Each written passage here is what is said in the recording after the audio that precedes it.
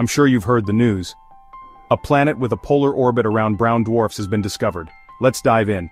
Discovered just on April 20th, 2025, by the European Southern Observatory's Very Large Telescope in Chile, 2M1510 ABB is turning heads in the astronomy world.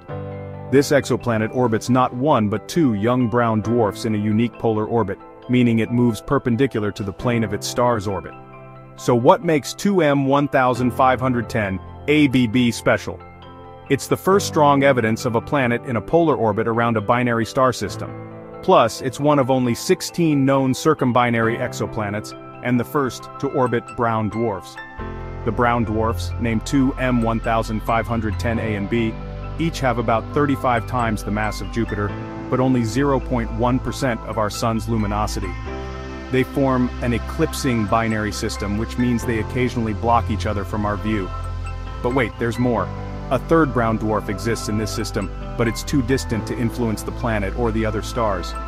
Located approximately 160 light-years away in the constellation Serpens, 2M1510 ABB has an orbital period of at least 100 days, and a mass estimated at 4 to 5 times that of Earth.